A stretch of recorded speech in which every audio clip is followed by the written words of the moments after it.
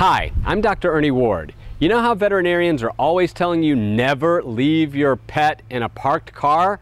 It gets really hot.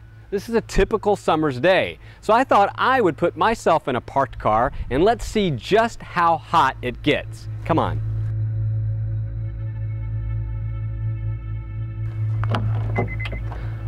Okay, so I'm your pet and I'm now in the car. I've got all four windows cracked down about an inch. So let's start a timer and let's see exactly how hot it gets in here.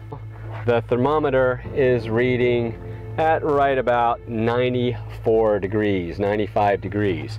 So it's pretty hot in here, but we're just getting started. So let's just kind of sit back and see how it feels in here. Okay, I'm at 5 minutes in. It is unbelievably hot in here.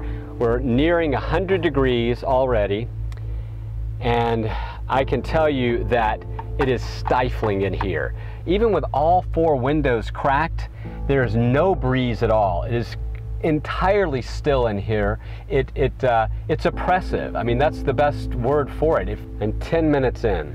I'll tell you, it is almost unbearable. At this point, the temperature is about 106 degrees. So, I mean, it's just getting to the point now where I can barely stand it. There's a breeze outside, and it's very frustrating because I can actually see the trees, the wind blowing, and yet even with all four windows cracked between 1.5 and 2 inches, there's absolutely no breeze in this car. So if I were a little dog left out here, maybe I'm barking, I'm very nervous.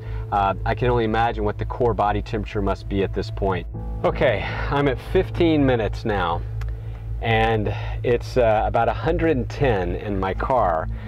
At this point, I would imagine if I were a small dog or a dog that is older, I'm going to be in serious trouble. 25 minutes, 113 degrees. It's awful. The only thought that's going through my head right now is I want out of the car. You know, it's just everything in my body is saying, get out, get out, get out. I can just feel rivulets of sweat just careening down my body. I don't know if you can tell, but I mean, I'm fully drenched now. I have sweat just completely cascading down my face and nose, my lips, and I can do that. A dog can't. A dog can't perspire. Okay, made it, 30 minutes. 30 minutes in a parked car with the windows cracked. The temperature right now is about 115,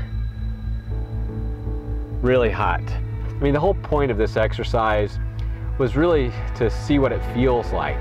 What would it feel like to a dog to be stuck in a car? You know, you're helpless, you have no control over what's happening, and you can make all the excuses you want. You can say it'll just be for a second. I'm going to leave the windows cracked. It's a breezy day. It's not that hot. But those excuses are meaningless unless you have sat in that car during that same time.